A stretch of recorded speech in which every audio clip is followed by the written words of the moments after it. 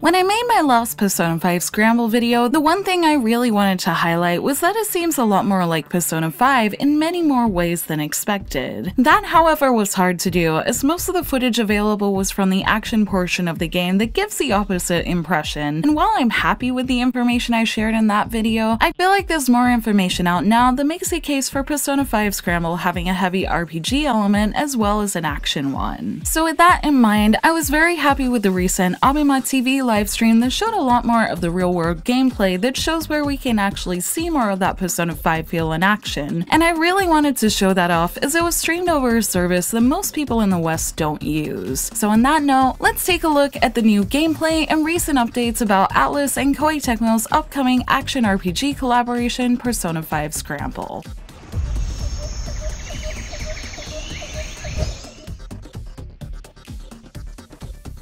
With the November 29th traveling Morgana Sushin highlighting Scramble's area of Sendai, the Abema TV livestream on the 29th decided to show off more of the area, which gave us that first proper look of the daily life portion of the game. With the Japanese voice actor for Joker, Jun Fukuyama, at the controller, we got to see what it would be like to run through one of the cities during the daytime, and since I've been playing a little bit of Persona 5 Royal recently, it was cool to see that this exploration portion was a lot like playing through the first game. The UI is almost identical, with all the icons for talk and check coming up on the screen, and plenty of other things that are the same, like the text bubbles in the map, along with the actual gameplay of running around talking to people and then triggering dialogue options. While there's plenty that resembles Persona 5, there are a few new things to spot as well. The party members are marked on the map this time, which makes a lot of sense considering we'll be exploring a lot of unfamiliar environments and therefore don't know the character's favorite spots this time. Then there's also the camper van that seems like it will be a part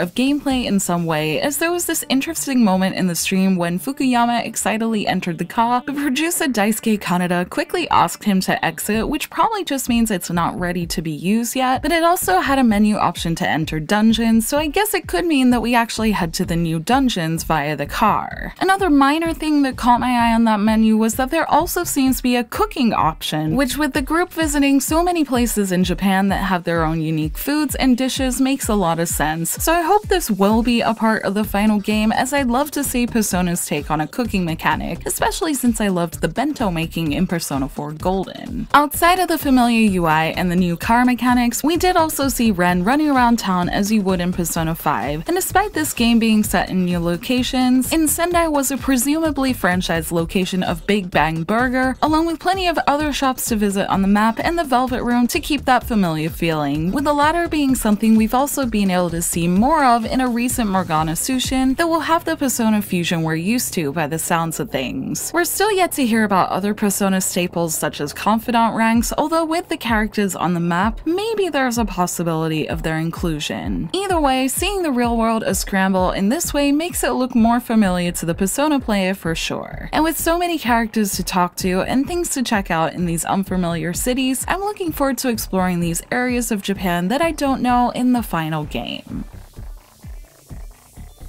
Last livestream, Kaneda was cagey about the existence of palaces in Persona 5 Scramble. However, this time it was actually explained that palaces per se won't be in Scramble and instead are replaced by these jails, which will be dungeons of a bigger scope, which may have something to do with the name change. As for the jails themselves, we've seen plenty of action gameplay from them at this point, but there were a few new mechanics shown showing how you can take advantage of the field, including a cool moment where Joker uses a skateboard to burst into a horde of enemies that looks very stylish and cool. And seeing gameplay from this stream and more recent sources shows plenty of these elements that can do different things, from shooting cannons to letting you use the field to move around faster, and even snowboarding in most recent footage, which gives a variety of ways to explore and use each environment. Another new part of battles they showed was the way that they're involving Futaba in battle, which are hacking battles where as Futaba hacks into something, you protect her from enemies that can interrupt her. I know these kind of protection missions are common in action games and were even present in Koei Tecmo's Attack on Titan game I played mid this year, and in that game I didn't mind them, and depending on the mission they can be quite enjoyable. What concerns me as a Futaba fan though is how little they seem to be doing with her, since all the other characters are getting these cool character trailers and movesets, and I would be bummed if this is the only thing Futaba gets as a focus. It is early days of course, and I'm glad there's a variety of mission types at least, but the Futaba involvement in this mission didn't really excite me as how I hoped it would, so I hope we get a Futaba trailer soon that shows us how she's more involved in some way. But on a more positive note, these battles do look like a quick way to rack up XP. As for other characters, Yusuke got showed off a fair bit in the Abema stream since it was around the time his character trailer was releasing, and I really do like the look of his gameplay in particular, with his swords and daggers making him look really fast and fun to use, and his showtime looks really good as well. While they did show other characters' showtimes such as Joker and Morgana's, and other characters can be seen in their respective trailers, I kinda really like Yusuke's one in the stream as the stylish and graceful look really suits his character. They all look good though, and we're still awaiting a character trailer for Makoto and Futaba at the moment, so I look forward to seeing how more characters play, but the variety added to gameplay does make it all look good.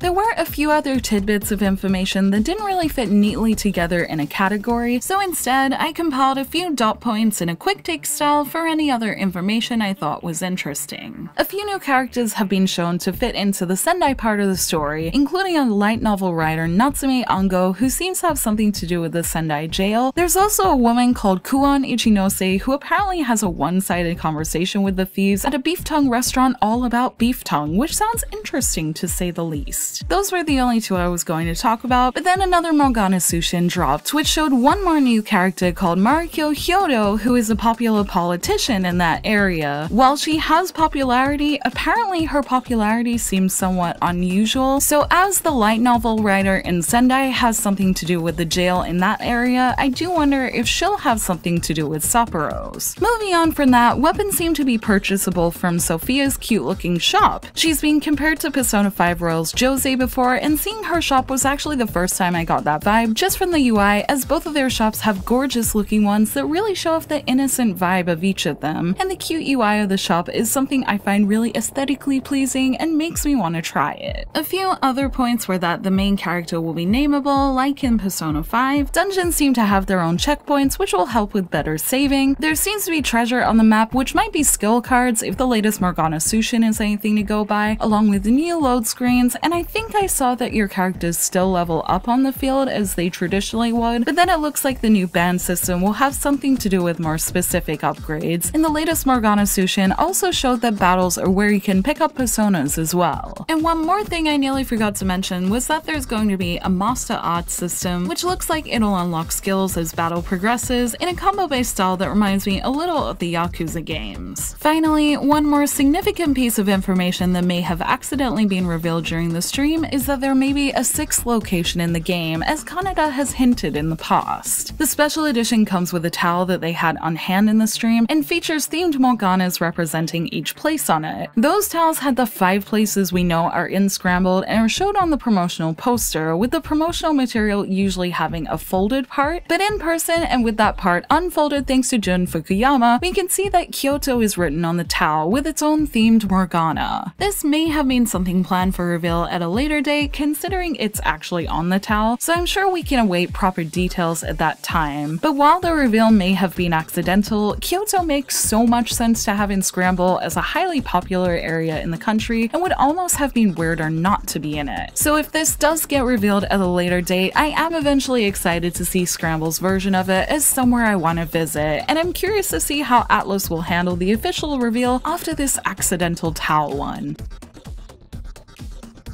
And since this video took longer than expected to make, there managed to be a whole other livestream happen between the time I started this video and now, this time held by Dengeki with some nice full-screen gameplay. I think we have a good idea of what this game is now thanks to the generous amount of information that has been put out about this game. However, this was the first time the Sendai jail has been showed, which did well at showing the breadth of these dungeons, along with the game's hard mode, which does look harder, as the Dengeki staff Aya who was playing did have to use a lot of healing items and quick moving for that battle. A few other points I found interesting in the Dengeki stream was the emphasis that Scramble will follow a very similar game flow to the original Persona 5, being that a situation occurs in the real world, the Phantom Thieves will explore the town and then go to the jail to dungeon crawl, which does sound very familiar. They also showed the incredibly slick menu UI for this game, and finally some dialogue from the jail, which actually is the first thing that's gotten me excited about the story. Of course, I'm excited to learn more about Sophia and the world, but the scene showed had a character from the jail talking in a very manga anime "I was waiting for you heroes" way, and then the thieves reacting to that and the dialogue choices related to it overall looked like a lot of fun. The adventure is supposed to be more lighthearted, and if there are more scenes like this, I'm totally for it. So while I don't want to see too much story to avoid getting spoiled, I'm glad I saw this bit as it really did get me more interested in that part of it. The press train seems to not be stopping anytime soon, with Scramble's February release date fast approaching, so I'm sure we'll hear more soon, probably regarding its other areas such as Osaka and Okinawa, and maybe even Kyoto. But in any case, from that Abema stream and the Dengeki one, these big jails and the fun-looking story have me excited to keep learning more, so I'm sure we'll hear more about it soon, with the Traveling Morgana Sushin just having come out while I was making this too. But for now, I hope this video has helped you understand more about this interesting action RPG hybrid.